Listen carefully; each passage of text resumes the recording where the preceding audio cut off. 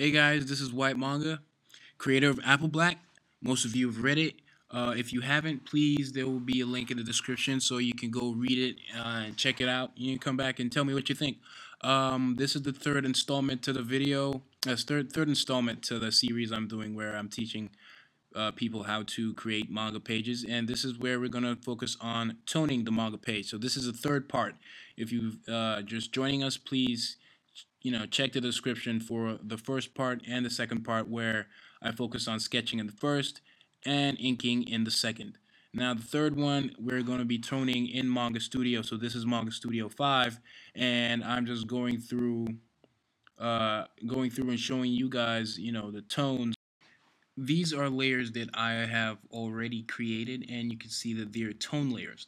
Um, for those of you completely new to Manga Studio, you might not understand what I'm saying, but just try and follow the video and almost do exactly what I'm saying, because it's not like this is something you can learn at one go. This is something that takes time. So try and follow me, but I'll do my best to narrate and guide you guys to the correct path. So we're in like the tone window where you can see like all sorts of tone. With these are colored tones, you can see the sky, night, or whatever. And we're back to, I clicked on the normal tones, and those have all sorts of, you can click on them, right click on them, and you'll be able to play with the settings and manipulate them to however you want them to. By the side, so this is an example of how to use them. So was get what I did was use the lasso tool to create a square, a rectangular shape. So I dragged that in, and I just dragged the tone into the selected area, and that's how it works. Or another way to do it is using the magic wand, and on the magic wand you select it's called select another layer for reference. And how that works is anything you click on, it it it'll select everything that has like everything within a loop, if you will. So as you can see, that text balloon or text bubble, well, it's not really a bubble in this case because he's like shouting, but y'all get the picture. If you click on that, it's gonna select the whole thing, but just within the black lines. So it's gonna click on everything within the black line. If there's a hole within the line, it's gonna go beyond that and stop at the next the next stop. Basically, it's just gonna select everything within an area. It doesn't matter. It's not gonna matter what layer it is. So here I'm going to give another examples. Pick this tone and we drag it in, and that is the reason why it covered the whole page, was because I hadn't selected anything. But this is how to, if you do this and you do this on a new layer, like a totally different layer, if you do it that way and you delete the tone, and this is on a new layer, you drag the tone and it's on the new layer, it's on the page, and then you go delete all the tone. As I'm doing what I'm doing it, I'm showing you two ways to do it. For the first way I just did was actually selecting it and deleting the selected area, or you can do it normally with the eraser and just erase the tone. But I'm just gonna select the whole thing because it's that way you don't miss a spot and you just clear everything. But if you notice the layer then go back to normal, the layer still acts as if the tone is there, and that way, if you're on that layer, anything you use at all, any kind of tool, any kind of pen, anything you use at all is gonna is gonna write in tone basically. If you have a paintbrush, it's gonna brush in tone. If you have a pen, it's gonna work like it's gonna ink in tone, and you can also erase it the usual way, as if you are erasing a pen or a color or whatever. Um, so this was it.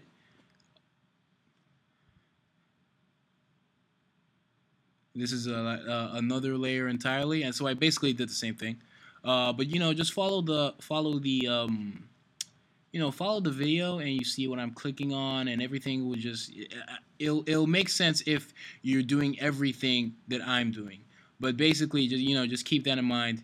So now I'm just gonna select. I'm gonna work with, because I already have some already created layers with different tones in them, and the layer I'm on right now is the layer I call clothes, and that's the layer that has the tone that I use to, well, basically tone clothes that have a certain color. So I'm things that pop out a lot, like brown, red, dark green, dark blue. I tend to, or purple.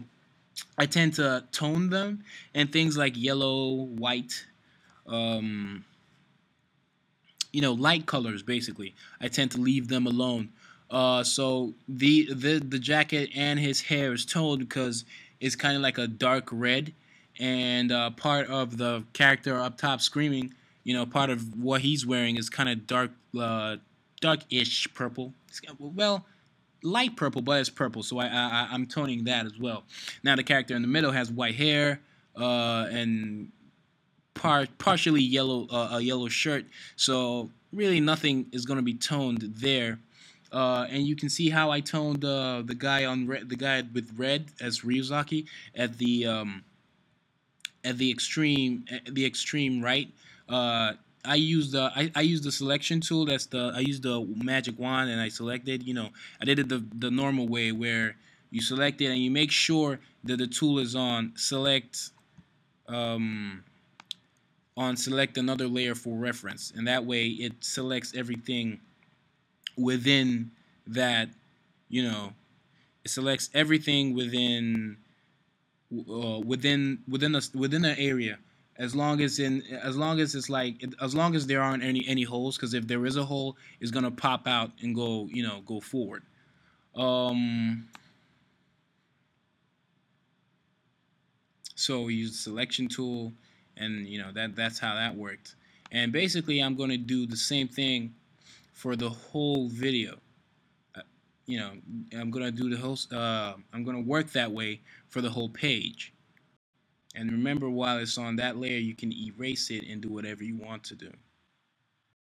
Here I am using, because it's kind of like a hole. You're in a very, it's almost like a rabbit hole kind of thing going on here, where you can't actually see the end, uh, the the end of the hole. So it's just almost infinite in a way. It's not, but it's almost. At least it seems that way. So I'm just giving like a really dark. I'm using the brush tool to emphasize on that, and making it dark with the same with the same tone, but I'm using a brush. So remember what I said: if you're on a tone layer, it doesn't matter what tool you're using, it's still going to come out in tone.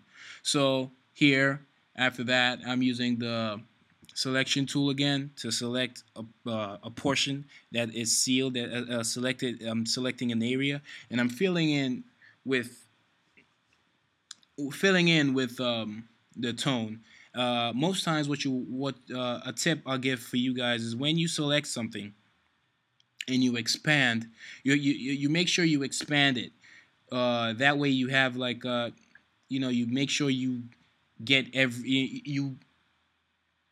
you don't leave out, you don't miss spots that way. And it just works better that way. You don't miss spots, because sometimes if you just fill in, you're gonna have some like white patches at the edges, so you don't want that. Just so you maybe expand by 2 pixels, and that will work. So you make sure if you saw what happened with the face, as I filled in, because there was a hole in the outline of the hair, it got into the face. So now you can. There's so many ways to do that. You can actually go to the layer of the line art, that's the ink, and you can kind of, since it's not a tone layer, it's gonna write normally like ink basically, and you can just use the G Pen tool in Manga Studio, and you just cover the hole, and then you use the lasso tool again. Or you can just go straight on the tone layer, and you can just cover it and then use the lasso tool. Any way works. Just follow the video, and I think you'll be fine. So we're doing the same thing here, trying to make sure we cover every part that is red with tone. And sometimes, even if there's a white patch, and even afterwards, you can still go over it with, maybe a pen tool, and just go over the missed spots, basically. Here I made a mistake, and the scar is actually supposed to be on the other side. So it's easier when you're in Manga Studio and you see mistakes like this. They're easy to fix because all you have to do is erase. You make sure you're on the correct layer, which is the layer with the line art, and just erase, you know, the part you don't want, and just redraw it. And really, no one's gonna spot the difference, or at least notice that there was a mistake made, because it was gonna look so clean.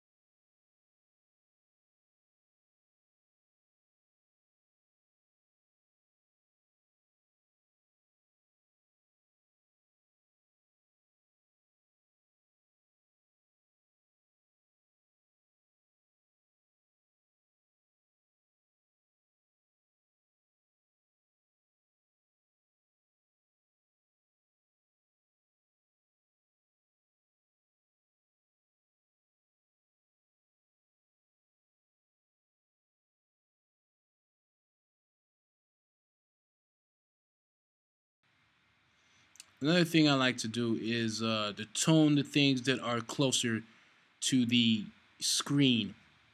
A lot of comics do this, and it's just you know bring more let the eye focus on the thing that is not toned. So in this case, Ryuzaki, that's the guy with the red hair, is where we want the eye to go.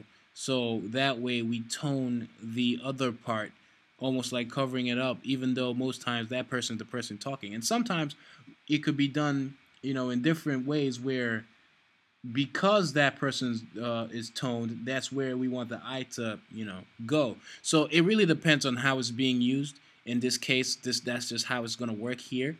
But sometimes maybe there's like a character making a menacing look, and there's nobody else in the screen, and there's no background, and the character's like completely toned. Clearly your eye is gonna go into that direction. But in this case, we just it was to focus on Ryuzaki, and artists generally do that when the character is close to the screen, or close to the shot, or closer to the viewer. So the closer, the darker. Some artists actually do it opposite, and the closer, the lighter, and everything else is darker. Every artist has their style and preference, so feel free to tone however you want. So remember that even though this is a how-to tone, I'm really just giving you guidelines and tips, and just showing you how I do it. From watching this video, you should be able to um, develop your own style and have your own way of doing things. Here, I just because I don't want the book to just blend in with all the other tone, I just gave it a little, a darker shade at the bottom, just to let it pop out a little more. And let it. Now I'm just letting it feel more like a book.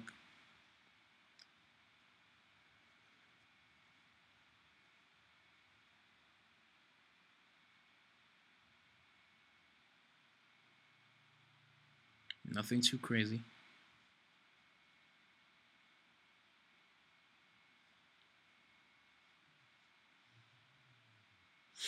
And then after this, I'm going to do something a little tricky.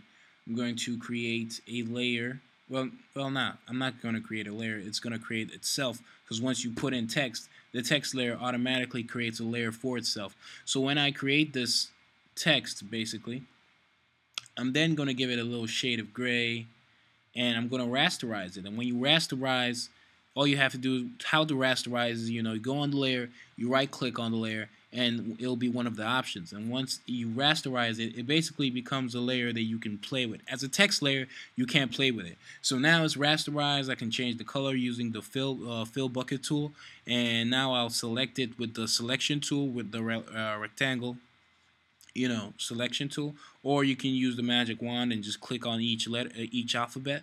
And once I do that, then I scale it down. And ways to do that is, once you've selected it, you go to edit at the top, and it'll be one of the options.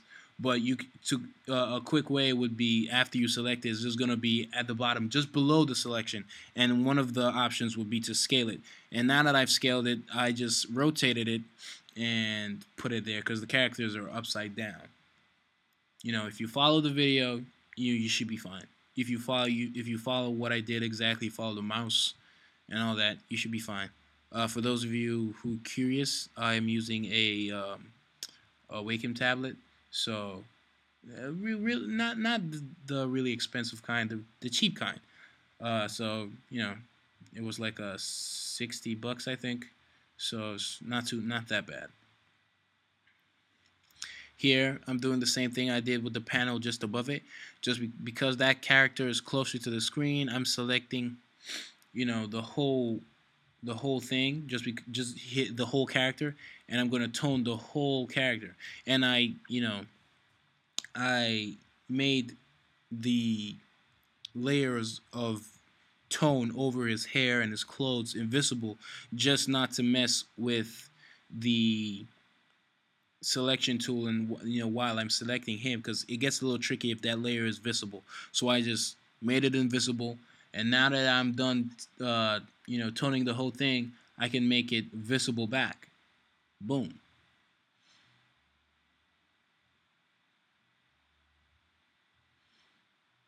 For the most part, that's how it is. um, Here, I'm going to use the airbrush tool after I tone the whole thing with another tone layer I have called trees, because I normally use it for trees, but I'm gonna use it here. And I forgot to tone that, so get that out the way. So back to the layer of the trees.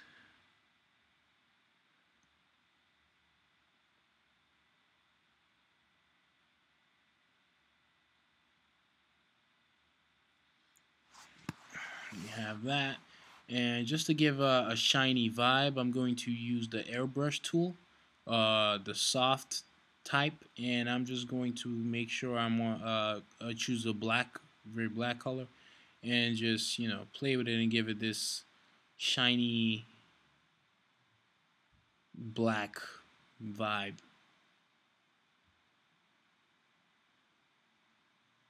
Y'all can find better ways to do this, but this is just how I do it.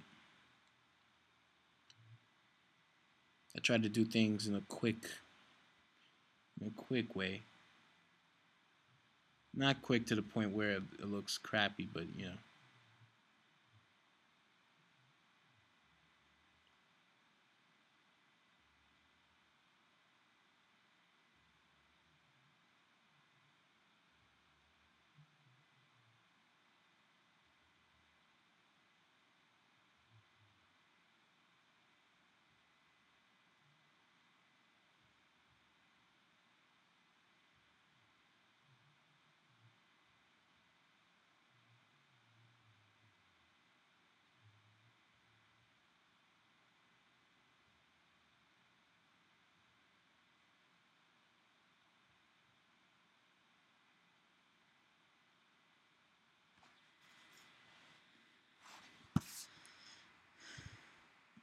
now this is the part where I'm adding text. Now this is where my text is and my dialogue and narration is. It's in a Word document, and I just basically Word doc is it's a tip. A good tip would be to type in a Word document, just because sometimes it helps you correct things and it gives you the correct spelling of things. And all you have to do is copy and paste. And so when you copy, make sure you're on the text tool, and you just paste, and then you just work your way from there. The settings on how to manipulate The text will be on the left, as you can see, and there's a wide, vast variety of text to use, or you can go download your own font and play with that. The font being used here is called Edo or Edo, EDO, basically. I normally use it for you know um, a lot of energy, maybe when a character is shouting or screaming in fear or whatever. Um, and then for the normal text, I tend to use wild words. Please do not use Comic Sans. It looks horrible, at least in my opinion. Unless you really like Comic Sans, then you go for it, fine. But generally, it doesn't look good, at least in my opinion. And I'm sure a lot of you will agree with me. It just looks this looks funny. Anyways, so I use wild words. I use VTK Animal. I use Unrealized, even Impact, Helvetica. But for the most part, especially when for normal situations, when characters are talking, I use wild words.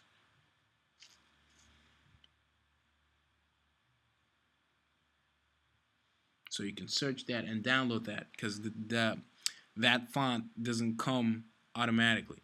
Now what I'm doing here is I'm using that same selection tool. Maybe use the magic wand and selecting the open space. And this I am playing with the airbrush, and I'm going on and make sure this is on a separate layer, and this layer must be above all above all layers. Doesn't really have to be above all layers because you're using the selection tool, and it's only going to show it's only the tool is only going to work on the selected areas. Then after that, I click on the um,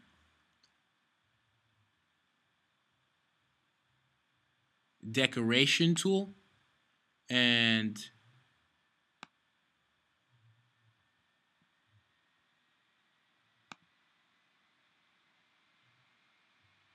after that, I click on the decoration tool, and I click on the um,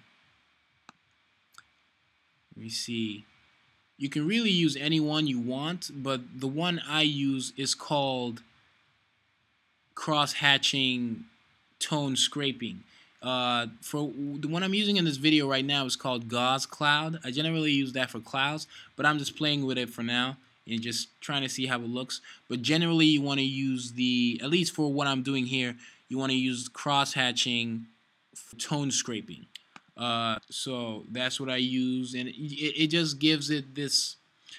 It just gives the background. It just makes it just doesn't it works with the background basically. It just doesn't leave it white. Sometimes if you just leave it white, it just makes everything feel a little emotionless, or I don't know how else I don't know how to put it. But sometimes I do leave backgrounds white and it works, but not all the time. Not in this case, because you're saying something that means something. I just feel it has this menacing vibe, and I feel this kind of tone in the background works just fine. There are other shonen type mangas that use this technique. The reason for what just happened was when I selected, it got into the character's hair, and that's why you could see part of the airbrush going over the character's head, and that's Simon. Tired of saying the character going over Simon's head, and I just didn't feel like covering the holes in the hair, so I just kept on working, and when I was done, I went out. Well, you can always erase. That's why that's why I like doing things. That's why I like working digitally.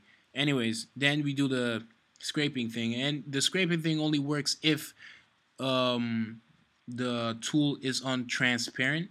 So you have black, white. If the color is on transparent, and that's when it'll work. So you do that. You work with that, and you clean.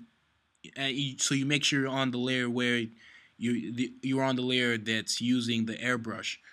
So using the airbrush is going to be on black, but when you're using the tone scraper or the decoration tool, and you're on cross hatching tone scraping, you want to make sure it's transparent. and then you can go over it, and that way you don't have to mess with anything. Right now, after all this, we're pretty much done, and I'm going to put in the text and show you how everything is going to look, and also give you an example of uh, other manga pages I've done to give you an idea that, if you master, Manga Studio, these are the kind of pages you will be able to pull off, and probably even better. Okay, guys, I know what you're thinking. I really breezed through a lot of things. That was done on purpose, just so you guys can see some of the capabilities of the software Manga Studio, and that way you can watch me use it.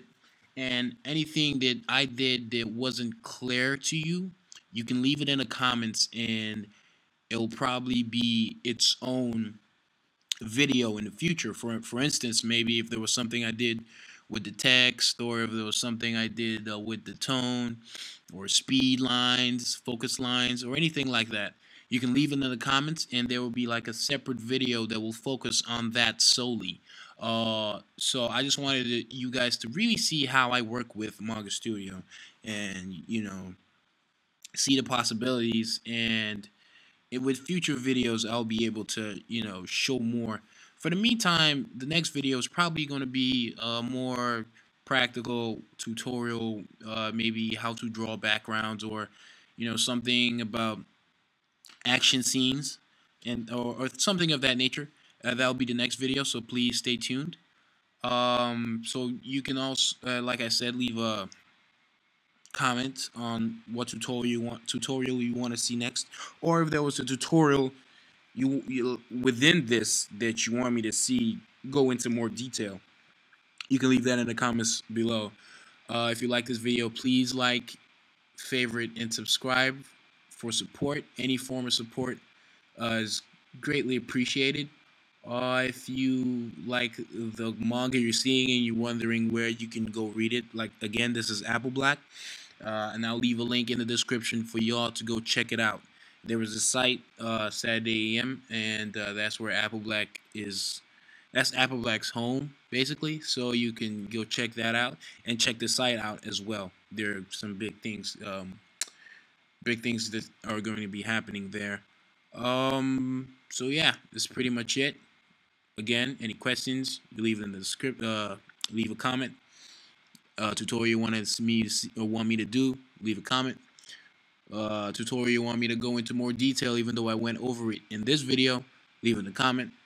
Like, favorite, subscribe, blah blah blah blah blah, and I think we're good. Thank you for watching this short series, and I will be back real soon. A little Mark Curly jab.